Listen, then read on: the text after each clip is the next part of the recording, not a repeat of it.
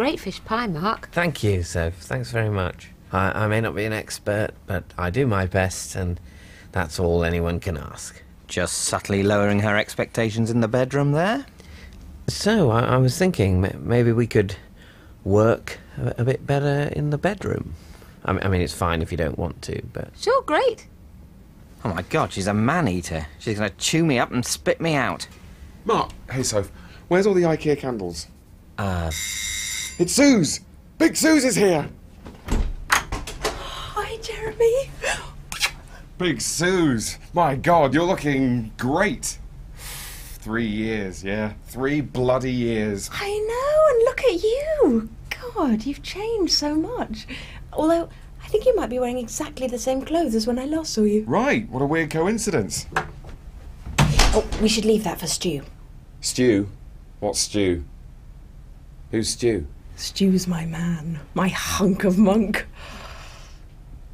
What the hell do you mean by that?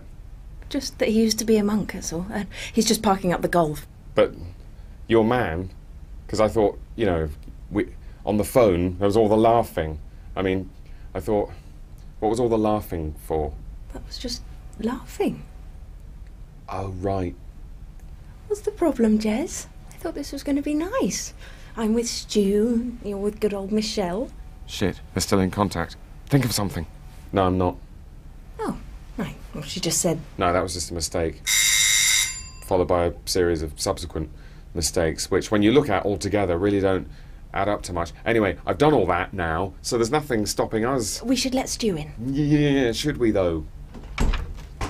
Hey, Stu Bod. This is Jez. Hey, man. Hi, I'm her ex.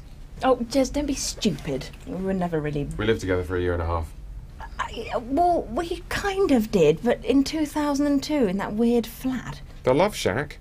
Listen, can we take a shower? No. It's a really sweaty flight. There isn't that much hot water. Well, that's fine, we'll share. See you in an hour or so, yeah? He's a monk. He's going to have 15 years of spunk backed up. How am I supposed to compete with that?